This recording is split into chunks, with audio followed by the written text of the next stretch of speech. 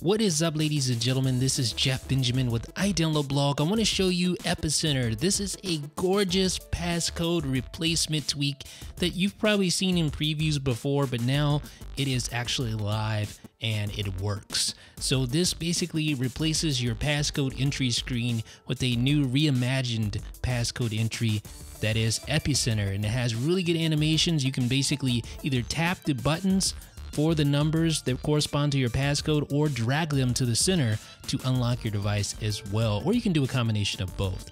Now, what happens when you enter in the wrong passcode? Well, let me just show you right here. I'll just put this in and you see the little red alert telling you the wrong passcode was entered. But now I'm going to put the right one in, and I'm doing a combination of both dragging and tapping. So let's go into the preferences and find Epicenter. There we go. So along with the kill switch, you have scramble number positions and use button location, and those both work hand in hand. Now, scramble number positions is obvious. It basically scrambles the positions of the numbers so they're not in sequential order. We'll talk about use button position as well later on. You also have button size and corner radius. You can adjust those to change the look and size of the button. So the corner radius has changed, obviously. Now they're more of a square, but they still work exactly the same here.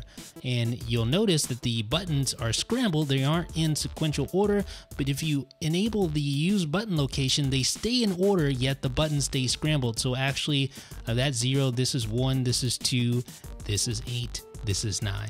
Even though they don't say that. So folks, that is Epicenter, an upcoming jailbreak tweak that reimagines the passcode entry screen. Let me know what you think in the comments. This is Jeff with iDownload Blog.